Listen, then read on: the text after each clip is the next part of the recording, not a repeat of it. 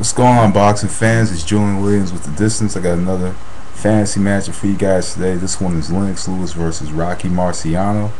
Heavyweight matchup. This one is from Southern Sniper 74. Sent me a few fantasy matchups to do. So overall, this is a really good one because because of the styles involved. You got Lennox Lewis, who is a tall heavyweight, knew how to use his size to his advantage. But a lot of people criticized Lennox Lewis throughout his entire career, saying that he was a safe fighter, and basically he was somewhat of a safe fighter, but he knew how to set up his knockouts. He knew how to put his shots together, and he knew how to control the pace of the fight with his jab. And other than using his jab to control the pace of the fight, he also tied up to kind of offset the offense of another fighter. Or sometimes he would.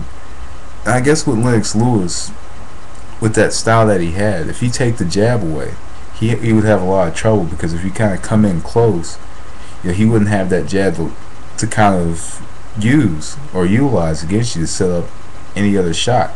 So now with Rocky Marciano, like I mentioned in a lot of videos, and I know Rocky is a very popular person in these fantasy matchups.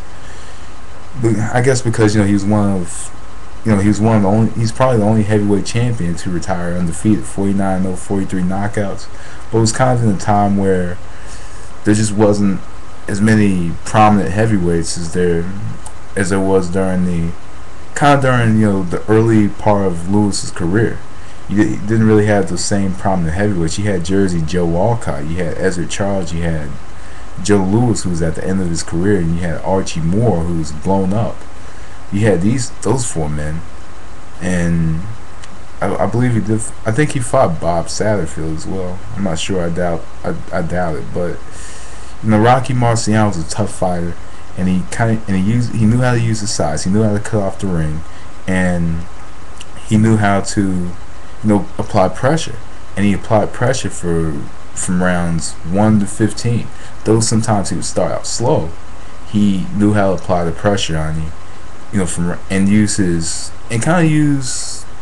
the fact, his conditioning to his advantage, and did a very good job of it, and knew how to set up, and was another fighter, knew how to get his shots in the right place.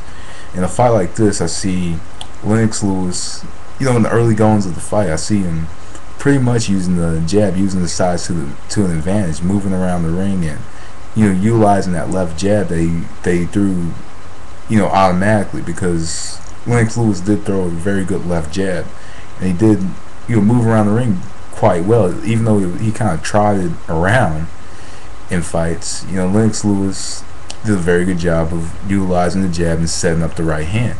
Though there were times that the right hand wouldn't come automatically, or he wouldn't follow up his shots with the right hand, or sometimes it would just be his left jab. I see, like in the early goings of the fight against Rocky Marciano, a fighter that he probably knows that can knock him the fuck out, if he wanted to. I think he would fight this fight extremely safe.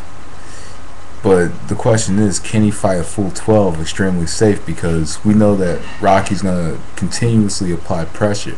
We know he's going to continuously go to the body and try to make it an inside fight. And in the later goings of the fight, I do think that Rocky will take that jab away by just constantly coming forward. Because there were times that Lennox Lewis would throw a single jab, and then would kind of try backward, or try to the side, or whatever.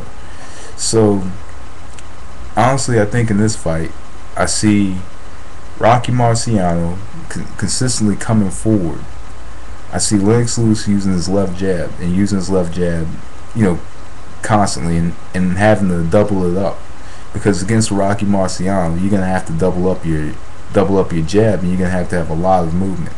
You're gonna have to, you can't. And another thing that Lewis couldn't do is square up with Rocky Marciano. So he would kind of have to fight, kind of from an angle or a side against Rocky Marciano.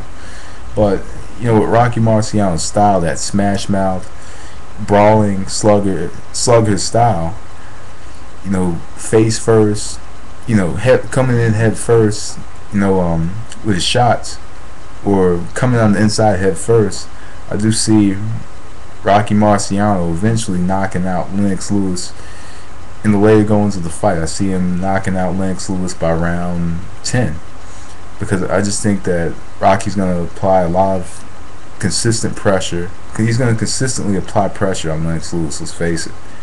Lennox Lewis was a great boxer, but against a fighter who's strong, can rough him up. And another thing is, Lennox Lewis didn't like to be roughed up.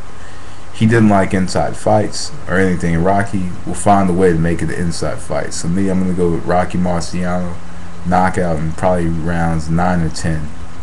I think Rocky will knock him out. But anyway, that was the distance. Thanks for watching. Peace.